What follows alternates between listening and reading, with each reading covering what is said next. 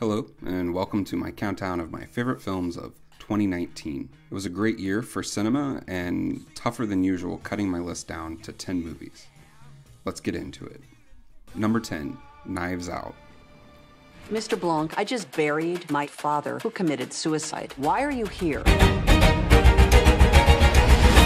I suspect foul play. I have eliminated no suspects. Rian Johnson's follow-up to Star Wars The Last Jedi is a send-up to the classic Agatha Christie whodunit, and one of 2019's most enjoyable films.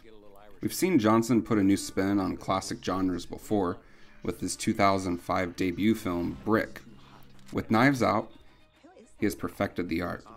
The film follows flashy detective Benoit Blanc as he investigates the death of Harlan Thrombey, a celebrated crime novelist and patriarch of an eccentric and dysfunctional family. Instead of revealing the murder at the end of the film, Johnson reveals the truth about halfway through, and the story then spins out from there. Knives Out features an all-star cast that is fun to watch. They all play their characters pretty broad. Daniel Craig relishes his role of the Southern detective Blanc. Chris Evans plays the loathsome grandson Ransom, ridding himself of Captain America's Boy Scout persona. That's some heavy-duty conjecture. Funny, Ransom, you skipped the funeral, but you're early for the will reading. Up your ass. Very nice. Ransom. Slap that You gotta do this more often. There are indeed a lot of big performances in Knives Out, but the anchor of the film is Ana de Armas as Harlan's trusted nurse, Marta. The family claims she is part of the family, yet can't bother to remember if she is from Paraguay or Brazil. De Armas plays Marta with a sincerity and frustration that is evident throughout the film and grounds the message of the film in the real world. Knives Out is a ton of fun, features a great cast, a new take on an old genre, and one of the best closing shots of 2019. Number 9, Uncut Gems. I made a crazy risk, a gamble. And it's about to pay off.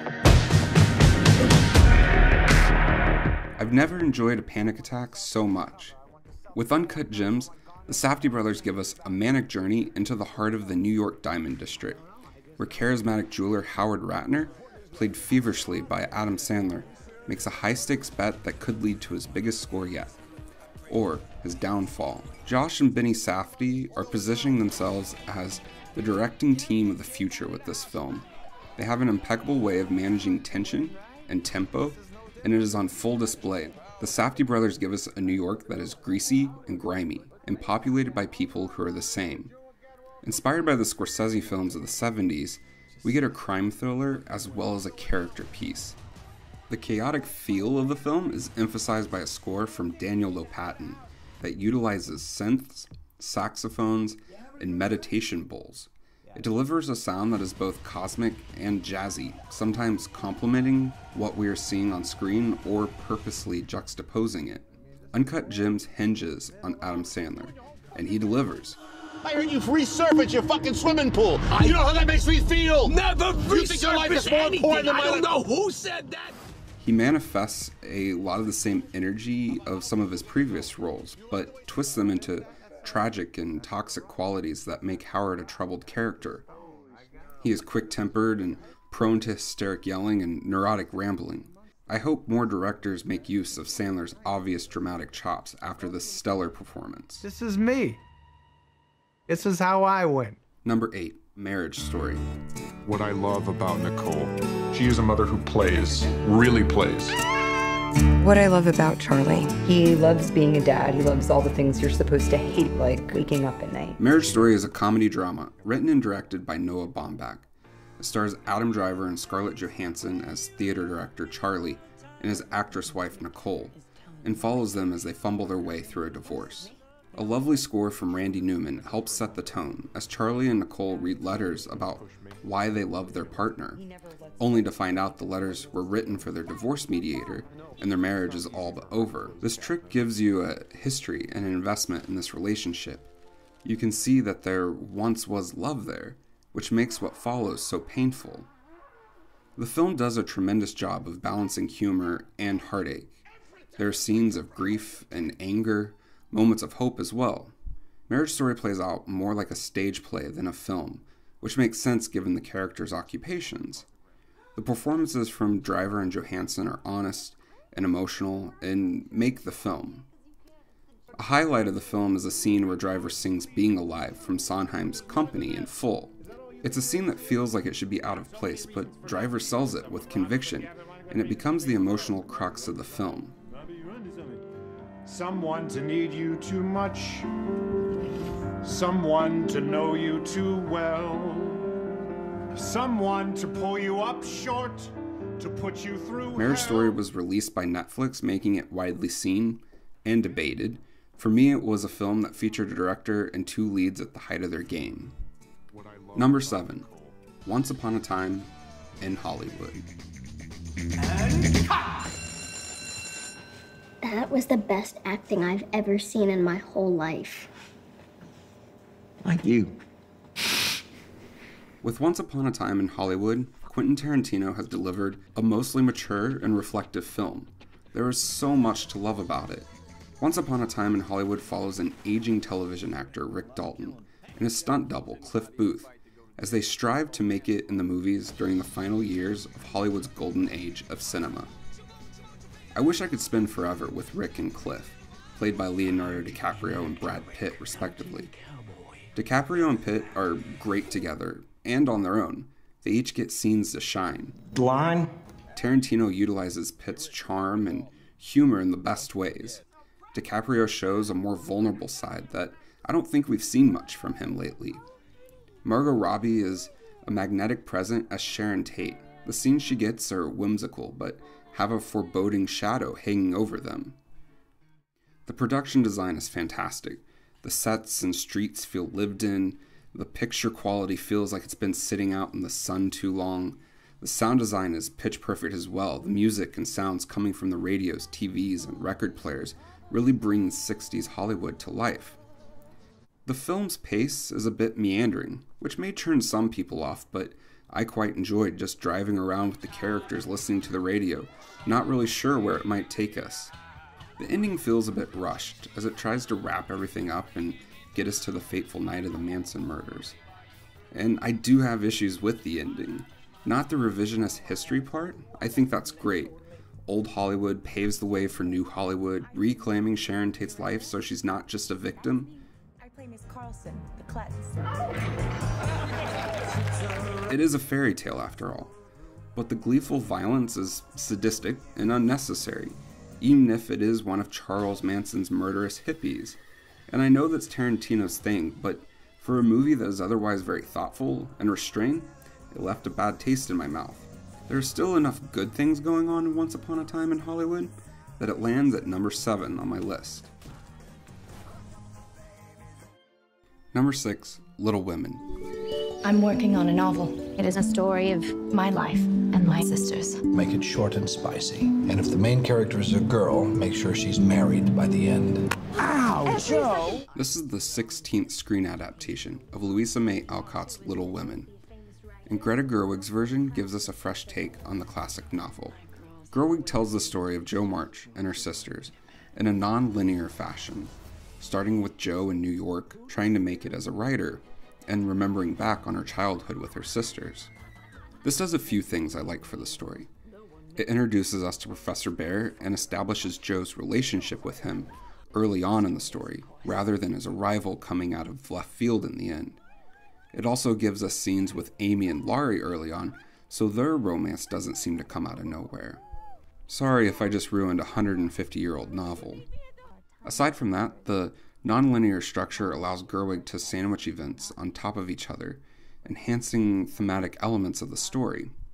Beth's death is sequenced next to Meg's wedding. This isn't just a juxtaposition of happy and sad events, but also representing two moments Jo feels like she lost a sister. Greta Gerwig wrote a fantastic script that feels modern while not really altering the source material. Her script erases the gap between Louisa May Alcott and Jo March. It's a film about creating art and the difficulties therein. I just feel like women, they have minds, And they have souls as well as just hearts. And they've got ambition and they've got talent as well as just beauty. And I'm so sick of people saying that love is just all a woman is fit for. I'm so sick of it. But I'm so lonely. Little Women features great performances from its cast. Saoirse Ronan as Jo is both determined and loving. Florence Pugh is a highlight as the often hated Amy. Pugh gives Amy a bit of a redemption, playing her as an equally smart and determined counterpart to Jo. I think the poets might disagree. Well, I'm not a poet. Little Women continues Greta Gerwig's streak of making expertly crafted films that speak to the complexities of being a young woman and forging your place in the world. Number 5. Portrait of a Lady on Fire.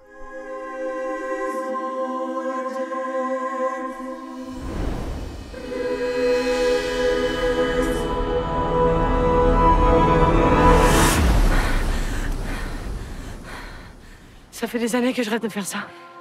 Mourir. Courir. Portrait of a Lady on Fire is a beautiful period film from French writer-director Céline Sciamma. Set in 1760s Brittany, France, Portrait of a Lady on Fire introduces us to a talented painter, Marianne, who is commissioned to paint the wedding portrait of a young aristocrat, Heloise. Marianne arrives at the family's Gothic estate to find a family in mourning and a subject who doesn't want to be painted. Marianne must pose as Eloise's walking companion, and while they go on these walks, Marianne is always gazing and studying Heloise, taking her in. Meanwhile, Heloise does the same of Marianne. Director Sciamma brings out great performances from her actors. Portrait of a Lady on Fire features beautiful costumes and set designs. Cinematographer Claire Mathon supplies the film with an array of vivid images that play on the artistic themes of the film.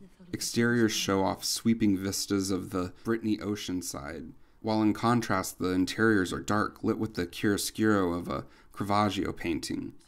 Largely a film about love, it's also about the creative process and the joys, struggles, and memories captured in a work of art. A romance between two women, directed and shot by women. This is a feminist work and puts the female gaze front and center.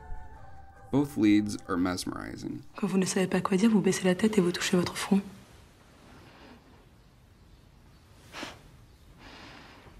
Quand vous perdez le contrôle, vous haussez les sourcils.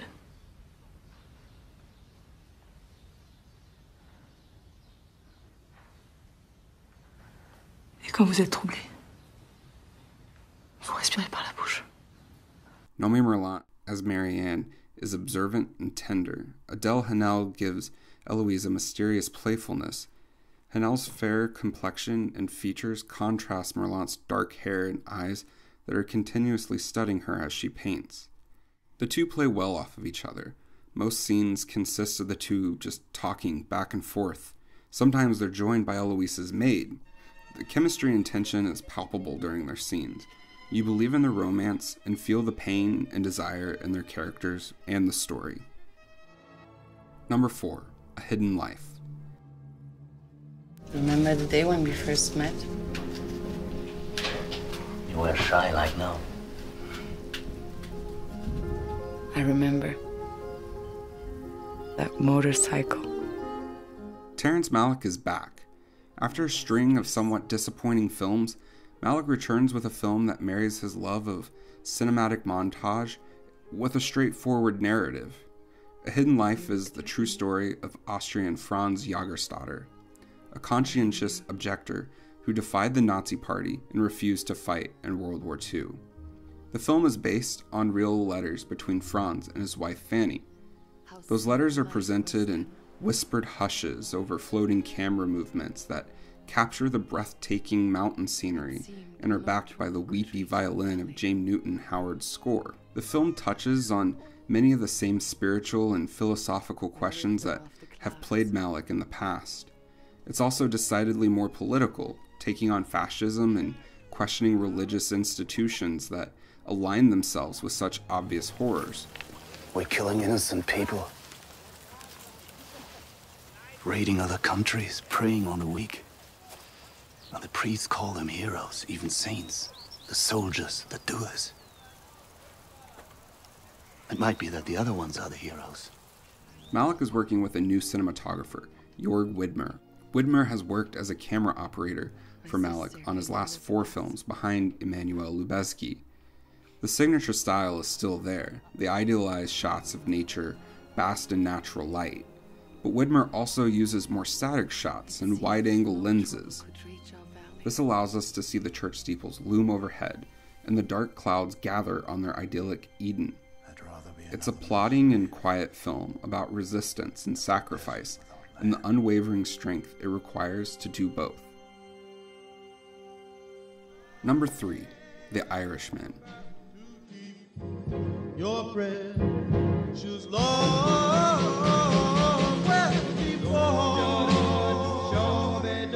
when I was young, I thought house painters painted houses. What did I know? I was a working guy.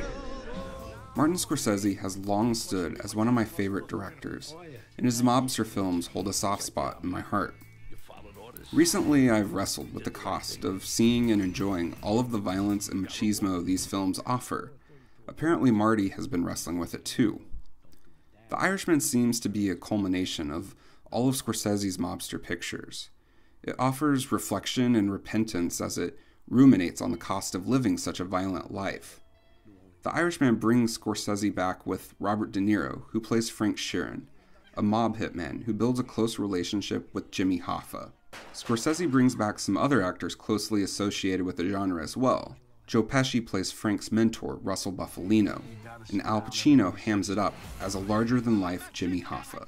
The Irishman takes its time, meandering through 3 different timelines, and while there are violent moments, most of the film focuses on the consequences of these moments, and the quiet conversations in between. And while this film doesn't have the same frantic pace as some of Scorsese's previous films, it still gripped me for the full 3.5-hour runtime, mostly due to the terrific performances from De Niro and Pesci. Tony told the old man to tell me to tell you. It's what it is. What it is?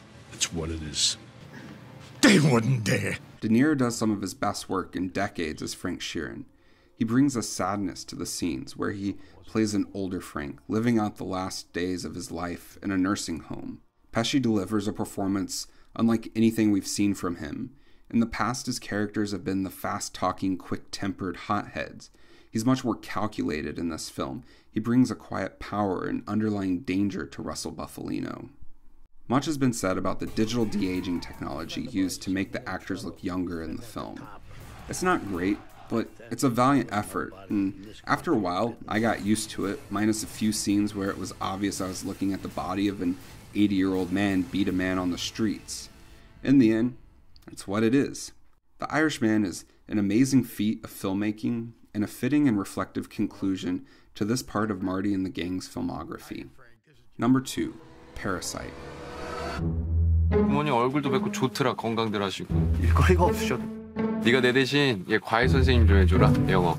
대학생인 척하라는 거야? 구라를 좀 치지 뭐. Parasite is a dark humor thriller that will keep you on the edge of your seat with its multiple twists and turns.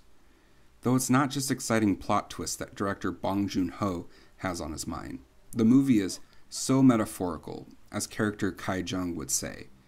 Bong has made a biting commentary on class dynamics as well. Parasite introduces us to the poor family of Kim Kai-woo, folding pizza boxes for cash in their dank, bug-infested basement apartment. When Kim Kai-woo is offered a chance to tutor a young girl from the well-to-do Park family, he sees it as an opportunity to get his whole family work in their opulent glass house. 우리 다송이는 완전 예술가 재질인데. 무슨 편지를 그린 거죠? 자화상이에요. 역시. Things are looking up for the Kim family, until they aren't. Parasite features a strong cast full of intriguing performances. 제시카, 외동딸, 일리노이, 시카고. 과선배는 김진모, 그는 이사촌. King Ho-sung is particularly great as the father of the Kim family. His soft face and eyes are able to communicate a certain desperation and sadness to a lot of scenes. The centerpiece of Parasite is the park's house. The production and set design are meticulous. The house design is used to highlight themes as well as help tell the story. The storytelling in Parasite is top-notch as well. There are setups and payoffs, and the audience is lulled into a sense of comfort, just like the Kims, and then the rug is pulled out from under you. Parasite is an exciting and thought-provoking movie that will be talked about for years to come. Number 1, The Last Black Man in San Francisco. We built these ships, dredged these canals, in the San Francisco they never knew existed. This is our home.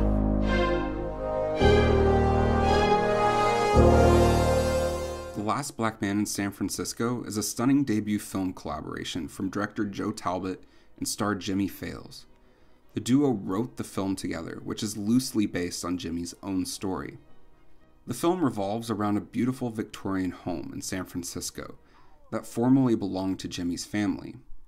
Gentrification has placed the home in the hands of a new family, but Jimmy and his friend Montgomery still dream of restoring the house to its former beauty, and one day, moving back home. The story is told like a misremembered dream, woozy and fantastical, a fairy tale about a deposed prince reclaiming his throne. Jimmy and Montgomery's San Francisco comes alive through the striking cinematography. The film opens with the beautiful image of Jimmy and Montgomery riding tandem on a skateboard, gliding through the streets of San Francisco. The city, the homes, and the characters that inhabit them are shot lovingly. Talbot packs the film with oddball details that make their version of San Francisco unique. We can see from his gingerbread trim, this was built sometime in the 1850s. 1946. I'm gonna have to disagree with you there, dude, man.